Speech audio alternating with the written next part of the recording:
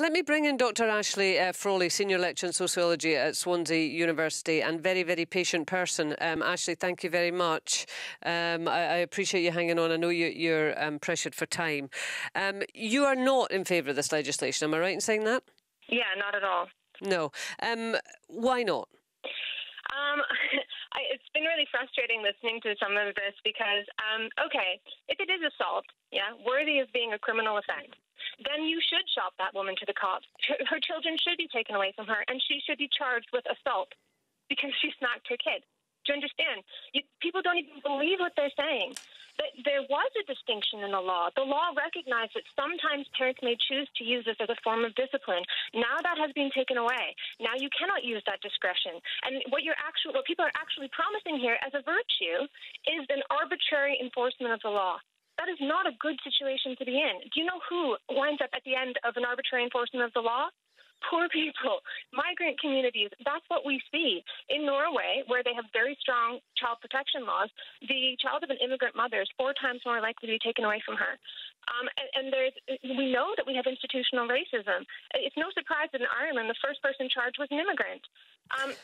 Because you're more in contact with services. When you're poor, you're less likely to be able to defend yourself. You're less likely to be given the benefit of the doubt. Look, you may not agree with this as a form of child discipline, but whether or not it should be a criminal offense is another question, because when you make something a criminal offense, you're opening the door to a huge range of consequences that are much, much worse than that form of child discipline. Okay, so just to clarify, Ashley, your objection to this legislation is not necessarily that you support the physical chastisement of children. I don't know, where do you stand on the physical chastisement of children? It seems that your objection is more that you don't think this is good law. No, it's terrible. It's a very bad law. I'm very worried about this. The law recognized that parents may use this as a form of discipline. Whether I use it to discipline my own children is my own discretion. When people, the abuse of children is another question, and that was rightly already subject to the full force of the law. Now what campaigners have done is they've tried to use the law to enforce a moral argument, which is that you should not use this form of discipline. Well, there was that the vast majority of people don't agree. Well, but actually there was this loophole, if you would call it that, of reasonable chastisement. And yes, you're absolutely right. If a parent or anyone else was guilty of abusing children in that sense, then absolutely they were subject to the full force of the law. But there was this greyish area, which is reasonable chastisement, whereby, the tap on the hand, the smack, the slap on the bum, or whatever. And that's what has been wiped out. But, do you support that? Do you think that is a reasonable way to communicate with children and to discipline children? First of all, it wasn't a loophole. It was a recognition that there's a difference between this form of discipline. I appreciate that. Probably bad language on my part. A grey area, let's say. That's what campaigners were using. They were making it sound like people were using it to get away with assault. You could not use this to get away with assault. The bar was purposely set very, very high. You could not, abuse a child and use. And in Wales, it hadn't been used even as a defence in 10 years. Sure. So what we come back to is whether or not we want to use any form of physical discipline on children. And we heard from Andrea Chatton earlier on, who says that no, absolutely not, because essentially what that teaches children is that when you're in a difficult situation dealing with difficult emotions, then it is justifiable to lash out physically. And that's her problem with it. And is that not what this law is about? Is saying not just to children, but also to adults, as James says, that a physical response, a violent response to emotional difficulties is not appropriate. Yeah, I found that actually kind of funny, because she was saying, people need to be taught that regardless of your mistakes, you have to feel accepted. Punishment is not a good way to teach anybody anything, except that they want to use the law, which is threat of punishment, to teach adults how to relate to their children. It's funny because it's apparently a terrible way to teach children anything, but for adults who actually are in possession of their full faculties of reason, that's apparently the only way to convince them of anything. So to threaten them with the law. Exactly, because they feel that they can't win a public debate about this. They've sought to use the law to, quote-unquote, send a message. And they don't care what happens after that, because the whole point of they're just using the law as a symbolic tool. But that is extremely dangerous. Okay, let me bring James back in then. James, do you accept that? Not at all. So let's go back to the mid to late 70s. So using the law to stop domestic violence was just an unacceptable tool. I don't think so. It's funny how people against this would call it discipline, when actually this is violence. If it's wrong to commit violence to one another, it's wrong to commit violence to children.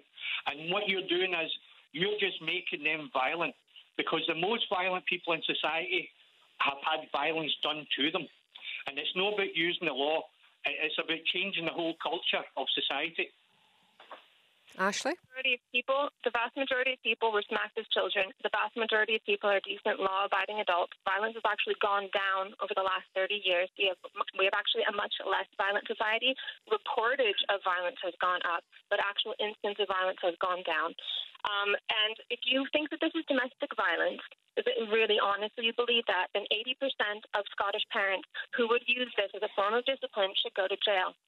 Do you really believe that this is a form of domestic violence? James? Any violence towards children, whether it's in the home or whether it's outside or whether it's violence between adults or, as Stephen was saying, towards brothers and sisters, it would depend on the situation, it depends on the environment. This is a lazy option. Violence is not right. We cannot accept violence, and this is a massive landmark step in how Scotland, how we all treat each other. Well, even if it was a lazy option, which I don't think, do you want the police to enforce parents not being lazy? You need to, there needs to be a line. When you invite the police into family life, you are inviting a huge range of unintended consequences. You being investigated for child abuse is extremely well, but Ashley, to be fair, that was once. Shows up in a background check. Ashley, not charged. Actually, that was once, and as James alluded to it there, that was once the response to domestic violence. You know, and the police wouldn't get involved because what happens behind closed doors happens behind closed doors, and that is not something for the police to be involved in. That's where we were 30 years ago. Also, what we would consider domestic violence, even 20 years ago, even now, would be considered against the law even before this law was changed. We're talking about a smack on the back, on the bum, which adults don't do to each other, because adults are in possession of the full faculties of reason. Children are still being socialized. They're still being taught boundaries. They're still being taught right and wrong. Sometimes you cannot reason with children, and that is why sometimes parents will choose to do this. Whether or not you agree with that is a different question from whether or not it should be criminal, because the consequences of charging someone with a criminal assault are much, much greater than this form of discipline. Okay, let's bring in Andrea Chatton again. Andrea, you argued very strongly at the beginning in favour of this legislation, because you absolutely don't feel that any kind of physical chastisement should be part of rearing a child. But taking Ashley's point, do we need to make it a criminal offence? Through this debate has been absolutely fantastic. Sometimes I've been punching the air and kind of like yes, and sometimes I've been putting my head in my hands and kind of like no. The truth of the matter is, children do need discipline. They need some kind of form of understanding what is right and wrong. They need to have those boundaries, but it needs to be communicated. It was interesting that Ashley said that the levels of violence have gone down, but the levels of mental health have significantly gone up. So, yeah, learning has also gone down. Sorry? People are less likely to use this as a form of discipline than was the case 30 years ago. In fact, all around the world, every single culture uses some form of physical discipline and has always done. If it was the case that it led to psychological problems, then you would expect every generation throughout history to be very psychologically damaged, and the generation raised in the last 30 years to be the most mentally well, have the best positive mental health than has ever been the case in the past. That's not the case. I don't think that's the statistical thing with what we're seeing at the moment at all. The levels and degrees of mental health are skyrocketing. That's why the whole of the government... less physical discipline. Well, I think we've got a difference here in interpretation. I mean, I think, Andrea, you're saying that mental health is poorer than it previously was, are you? Yes, whereas Ashley... That's what I'm saying it's mental health is poorer, and people have used less physical discipline than has ever been the case in human history. And there's no correlation there. These things are completely unrelated. No, well, I don't think they are unrelated. I think there is definitely a factor. If you can get the right level of discipline with your children so that it's communicated, and yes, there needs to be a sanction. If they are related, if they are related, we should see less. Okay, hang on, hold on. Yeah, Andrea, if you finish, and then Ashley, please come back in. Andrea? Thank you, Ashley. I just needed to finish what I was saying, please, just to show that you're actually listening. I've lost my train of thought now. What was I saying? It's not the severity of a sanction with children that communicates to them understanding it. It's about the certainty of it. And it doesn't have to be a smack. It can be another form of sanction. Children learn how to regulate. Don't get me wrong, it needs to be uncomfortable, a sanction. A child needs to feel not happy about it, but it shouldn't lead to something that causes them to repress that negative emotion. And just to one last thing, what underpins levels of aggression and anger is lots of factors: feeling sad, having low self-esteem, feeling like a failure, feeling lots and lots of things. If we are being smacked as children, then those things are being fed within us, and we are more likely to react more angrily and aggressively in situations across our lifespan. Ashley? Sorry, I was so used to just yelling into the void when I was on pause, on mute there for a while. But if they are related, so if you're saying that there is a correlation between how parents raise their children and later levels of mental health, then we should see lower levels of mental illness now, because in the last 30 years, people have used far less physical discipline than has been the case historically.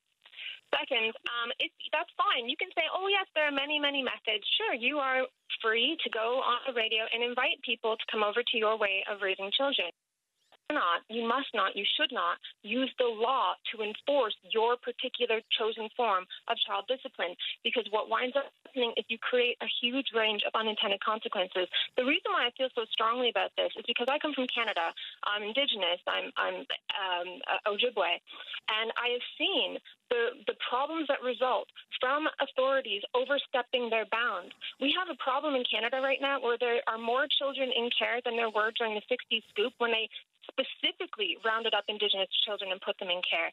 You have to be very, very careful about where you set boundaries. You do not use the law to enforce things, because what winds up happening is those who are the poorest in society, those who are in migrant communities, who are less able to defend themselves, they have less recourse to legal counsel, they're less likely to be given the benefit of the doubt. They are the ones who bear the brunt of these kinds of policies. What winds up happening is, even if you were never charged with anything, the fact that you've been investigated for child abuse winds up on a background check, on an enhanced background check.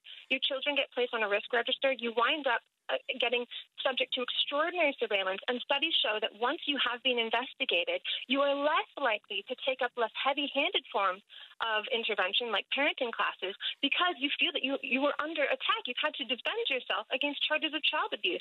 When you call the police, they don't come to support you. They come to investigate. And so this, Ashley, is exactly about violence. So what are you saying, Ashley, that this is a nice middle-class law that makes middle-class people feel better about themselves?